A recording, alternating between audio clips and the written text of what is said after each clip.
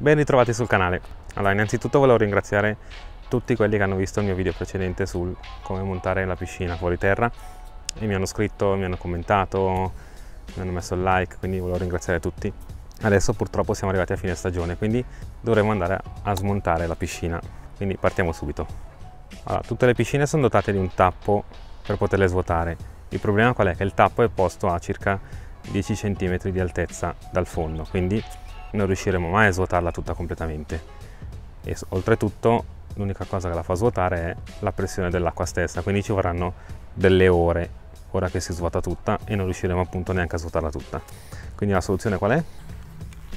Una pompa a immersione come questa, è dotata di un galleggiante di sicurezza, quindi questo qui tende ad andare verso l'alto, quando questo va su la pompa si accende, quando va verso il basso la pompa si spegne per evitare di bruciarsi.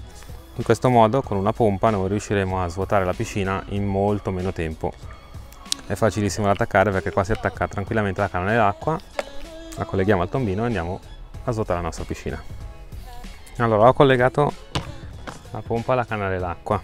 Alla corrente le colleghiamo solo dopo di averla immersa, perché queste non hanno interruttore, quindi appena si attacca la corrente partono. Quindi vado a immergerla, tanto il cavo della prolunga è lunghissimo e non dobbiamo per forza avere la spina a pochi centimetri. La inserisco in acqua e faccio uscire tutte le bolle d'aria.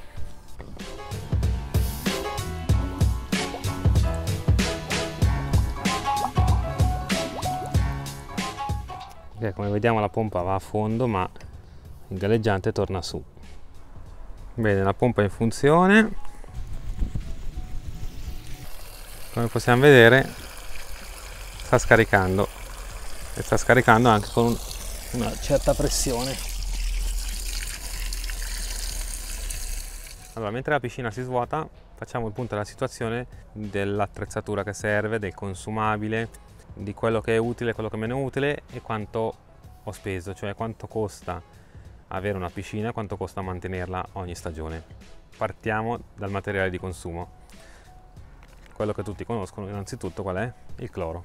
Questo qua praticamente è indispensabile, ce n'è di tutti i tipi, di tutti i modelli, tutti i costi, però generalmente si aggira sulle 10 euro, 20 euro a stagione come costo.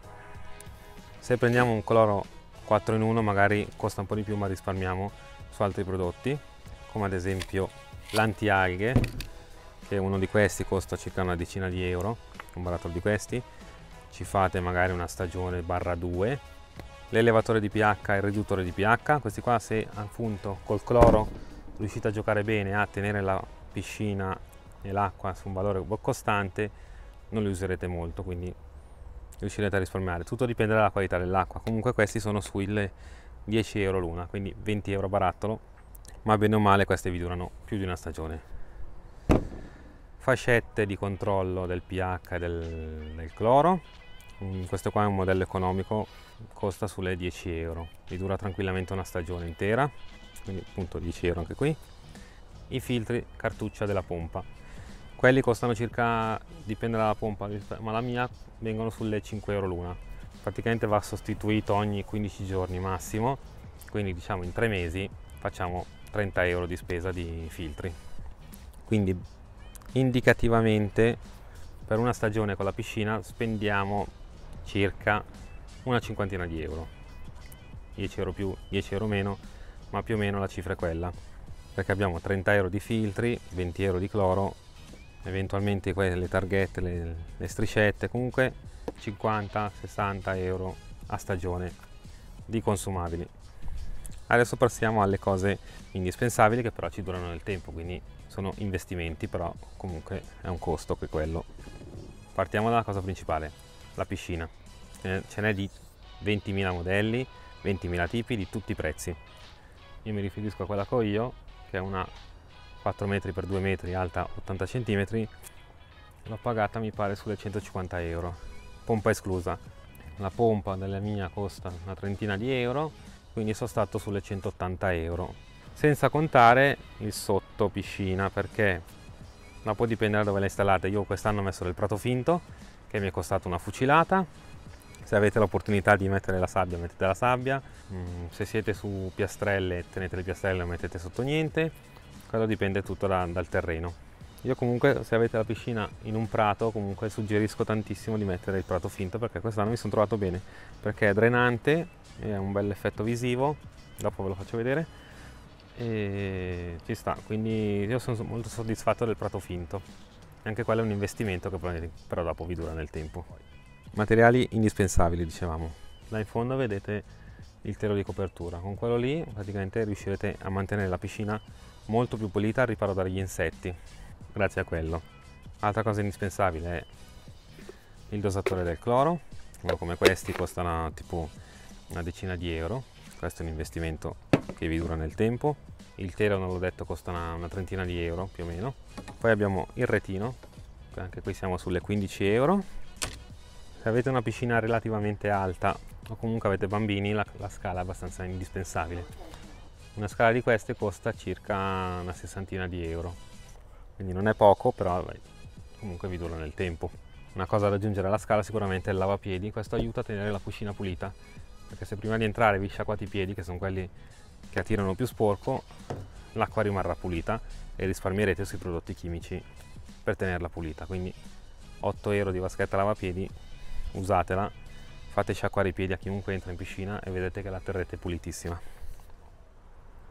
Meno indispensabili ma sempre utili sono ad esempio lo skimmer di superficie, come questo, l'ho fatto vedere nel video come si utilizza. Lo skimmer, mi sono segnato il prezzo, costa una trentina di euro, quindi questo qua aiuta magari a tenere pulita la superficie se avete alberi vicini, attirate tanti insetti e cose così.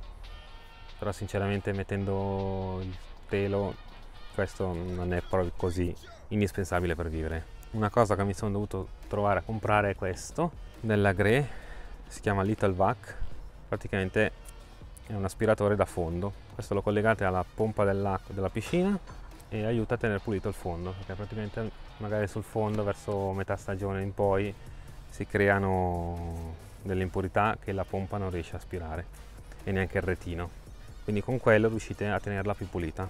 Questo qui l'ho pagato una quarantina di euro e devo dire che fa il suo lavoro, quindi ci sta. Altra cosa utile ma non indispensabile, però molto utile, che non ho citato, è appunto la pompa per svuotare la piscina, che anche lì siamo sulle 30 euro.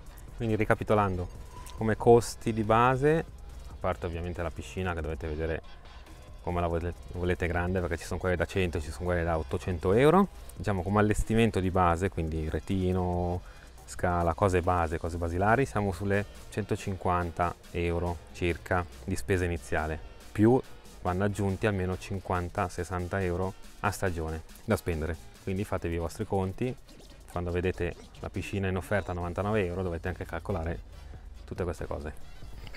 Bene, la piscina è vuota, ci sono volute circa 8 ore per svuotarla tutta. Adesso andrò a togliere proprio l'umidità, le pozzangherine che sono rimaste, con un bidone aspiratutto.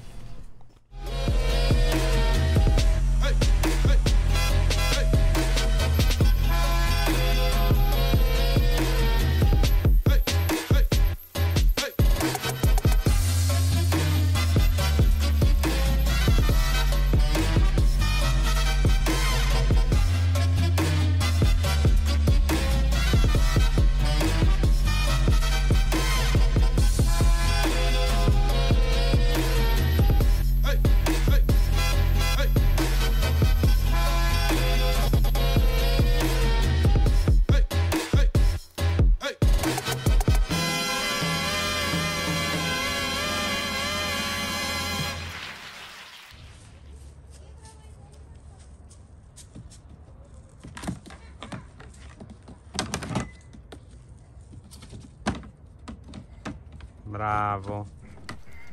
Bene, anche questo video è terminato. Io come sempre vi invito ad iscrivervi al canale e a spuntare la campanella per rimanere aggiornati su quando uscirà un nuovo video. Sul mio canale YouTube trovate altri video relativi al giardino e al fai da te, come ad esempio la fontana che vedete alle mie spalle. Vi ricordo anche i miei canali social come Facebook e Instagram, dove potete trovare le storie o foto di progetti che magari non vedete qui sul canale. E noi sicuramente ci vediamo al prossimo video.